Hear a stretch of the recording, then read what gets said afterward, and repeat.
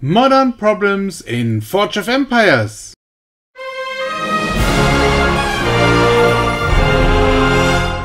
Many players are facing problems in the modern era that they haven't had before.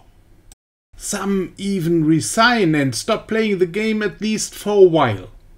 Suddenly, all these habits from previous ages are no longer enough.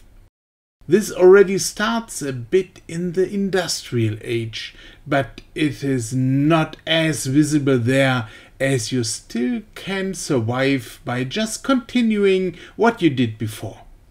But this behavior becomes a bad disadvantage in the modern era. Those who decided to have two-lane roads early often cannot understand the problems I'm currently talking about. In the video I show a city that managed the transition quite well. You can recognize that from the huge stock of supplies. I personally like to have all my production buildings close to each other to collect productions with just one mouse move. Now you can see a city that is completely messed up. On the first view, this is not looking so dramatically, but this city has severe problems. In the progressive era, tarmac roads were the first two-lane roads. In this city you can see that they were not used much. As a result, old buildings were kept much longer. But these are not producing enough. Finally, the whole building space is used. You are unable to build more, but you still don't have enough happiness, population, goods, and even supplies. The modern era offers the header for this. It is a tiny building which needs small streets only. It can help to add more supplies. But this takes time. Therefore, we also look for other possibilities to solve the problem. You could conquer provinces offering supplies as a reward. But this will not bring a significant change, as this possibility is very limited. Motivate and polish other players so that they return the favor. This often makes people enthusiastic again and increases your supply production by 20%. Motivated production buildings double their output. That helps. Think about adding new friends. Use the global chat for this. You can reduce the production intervals and improve the result by this, but you should expect to get a smaller percentage of your many productions be motivated then. Existing event buildings which produced goods or forge points before temporarily can be used to produce supplies.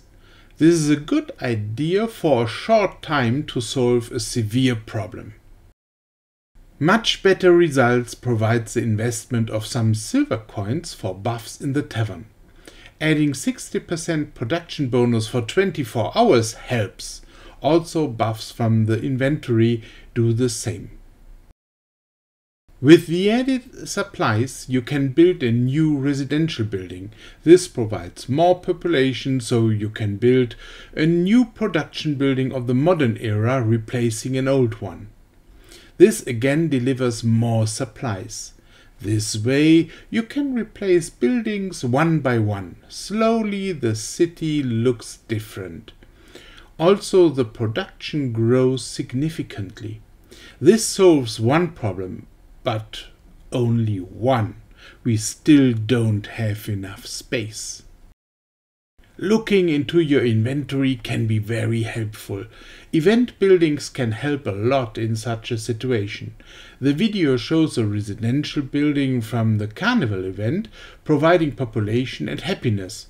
It replaces a residential building from a previous age. And a Montgolfier balloon replaces a very old winter market, completing a quest as a side effect.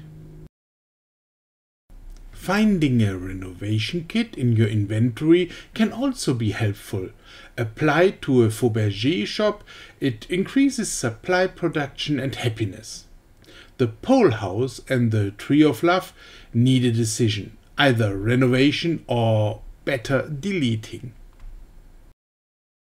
Using the newly won supplies for the replacement of old residential buildings, you win a lot of space. These buildings do not all require two-lane roads. The suburban house of the modern era provides an interesting building type that only needs small streets while adding 1,330 population each. This helps during your city redesign but consumes a lot of resources. Therefore, such a reconstruction will take several days. Slowly, day by day, we make progress towards a modern era city. If there is still some space left at a two-lane road, a prefab house can be placed instead of a suburban house. This requires less supplies and provides a little more population. As soon as the old buildings are destroyed, we get space for further development. The small streets were very flexible. They could be adapted easily to every building structure. Two-lane roads are much more inflexible. Also, as they only can start on every second tile. Now many plans have to follow the roads, no longer the streets following the structure. It is very helpful to have some more space. A look on the map tells us if we still can expect expansions for conquering new provinces. You also should leave more space on both sides of two-lane roads, as many new buildings often are much bigger. You should only have a minimum of crossings and bends. These reduce your efficiency significantly. Normally, you only need one crossing.